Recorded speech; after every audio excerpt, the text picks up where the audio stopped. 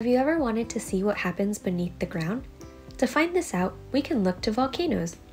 Volcanology studies how volcanoes erupt and the composition of materials that are expelled from them.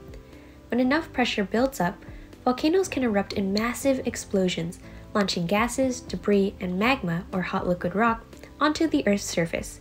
When magma from beneath the Earth's crust touches the surface, it becomes lava.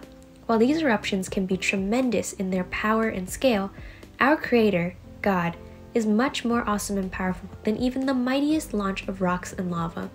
Psalm 97, 3-5 reads, "His lightnings light up the world.